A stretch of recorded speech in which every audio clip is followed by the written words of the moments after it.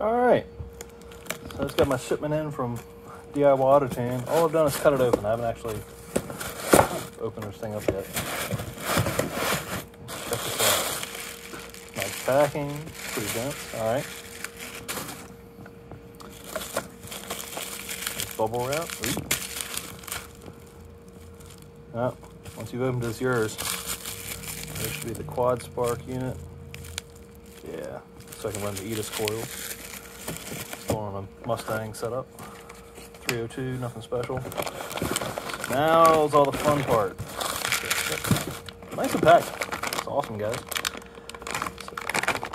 So there's a Microsquirt unit itself. There's a harness, 8-foot harness, all packaged up, ready to go. Comes with the communication cable there.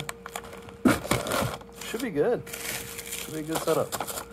So anybody looking to do Microsquirt, this is how it comes. So if you notice, the wires come pre-labeled, ready to go. So very convenient. Next thing I recommend, let's see, it's one of these. This is the Astro pneumatic. I think I got it off Amazon or somewhere. Very nice weather pack kit. Comes with the crimpers, selection of different boots and crimp connects and cable ends. After you get that, you realize, holy crap, I really don't have that many connectors. So you get one of these. Kind of fill in the gaps. Give you some of the bigger connectors, some of the more commonly used ones. Very convenient. So, highly recommend these if you want to do this sort of thing. Very well worth it. So, anyway. So yeah, Mustang stuff's coming together. So, soon enough. Here's what's going on. Nice little 302 setup.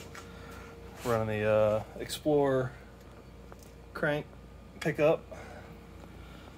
I don't even know if I'm going to use this, but it's at least filling the hole and running the oil pump, so I need to have it.